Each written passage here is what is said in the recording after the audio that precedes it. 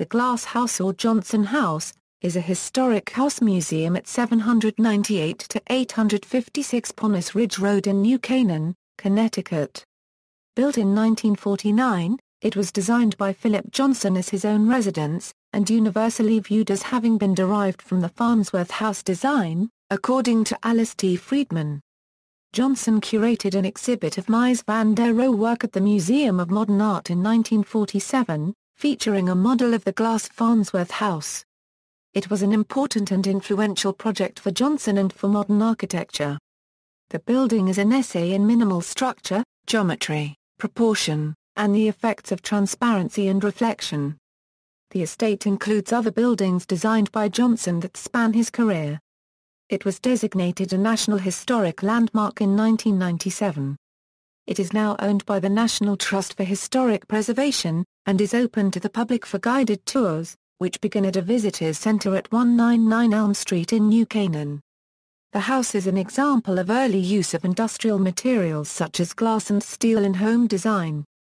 Johnson lived at the Weekend Retreat for 58 years, and since 1960 with his longtime companion, David Whitney, an art critic and curator who helped design the landscaping and largely collected the art displayed there. House and property.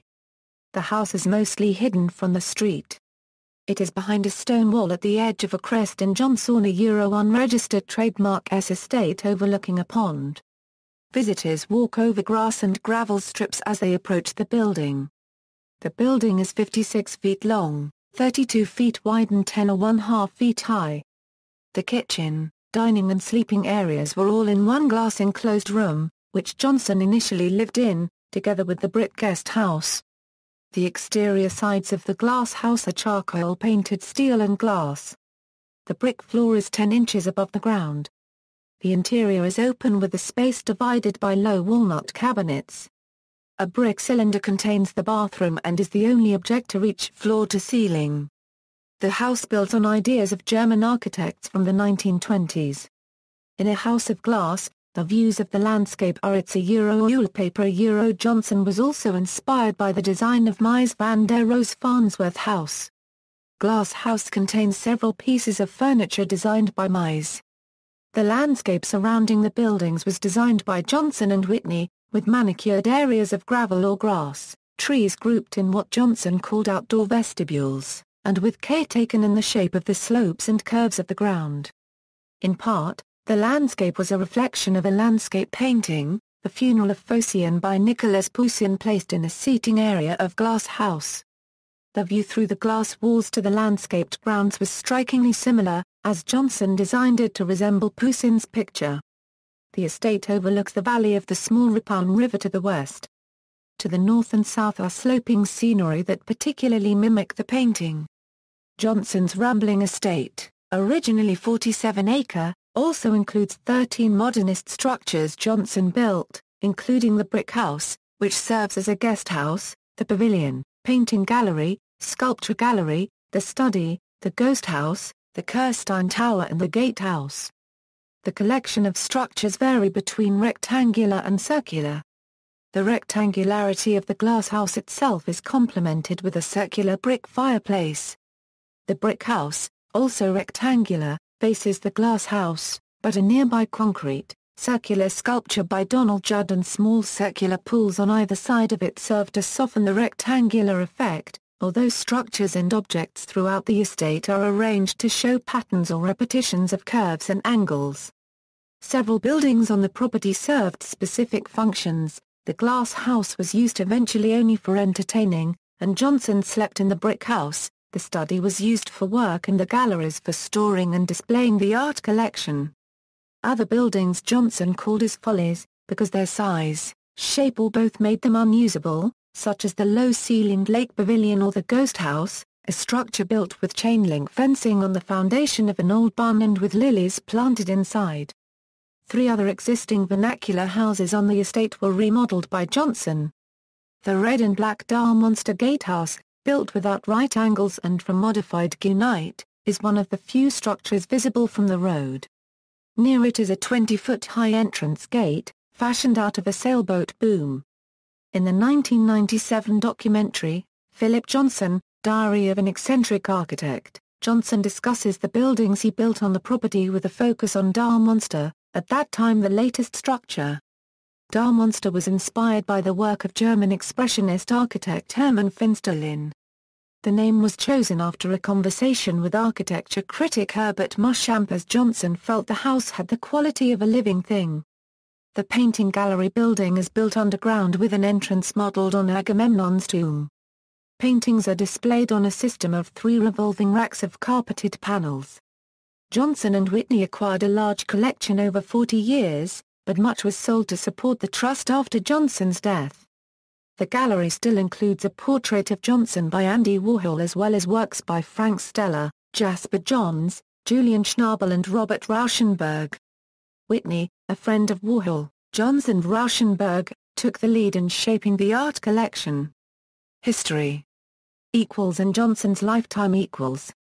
Johnson spent 3 years designing the structure, which was originally one of 2 buildings on what was then an 11-acre tract.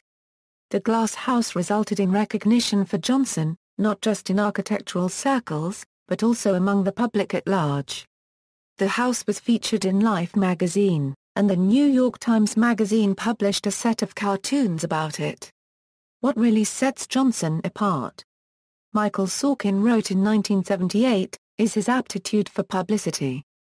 The glass house established Johnson as the titular leader of modernist style in 1949. If it was Mies van der Rohe who provided the real inspiration for the glass house, it was only Johnson who could have built the house and lived in it himself. Johnson's career began when he turned himself into the man in the glass house.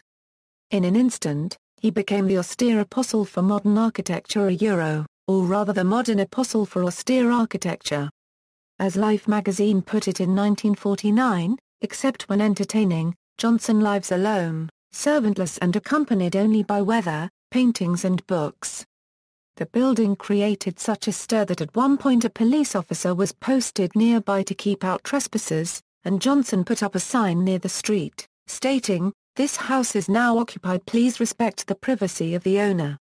It will be open to the public on specified days." New York Times architecture critic Nikolai Urasov wrote in 2007 that Glass House was once one of the most famous houses in the United States. Its celebrity may have done more to make modernism palatable to the counter-Euro-unregistered trademark social elites than any other structure of the 20th century. The home also created a stir for Mies van der Rohe, who stormed out in a huff when he saw it, Urasov wrote. Obviously derived from Mies's Farnsworth House, the fact that it was finished earlier could easily have made the German architect wonder whether others would get the impression that Johnson had instead done pioneering work for Mies, and it could be seen that Johnson Euro-unregistered trademark's vision lacked the intellectual rigor and exquisite detailing that were so critical to Mies Euro-unregistered trademark's genius, according to Urasov. As a curator at the Museum of Modern Art, Johnson had publicized Mies' work, and the American acknowledged his debt to the German architect, particularly in a 1950 interview in Architectural Digest magazine. Even though Johnson's building was completed a year before Mies's glass house, Johnson's building was universally viewed as having been derived from it, according to Alice T. Friedman. Johnson curated an exhibit of Mies' work at the Museum of Modern Art in 1947, featuring a model of the glass Farnsworth House.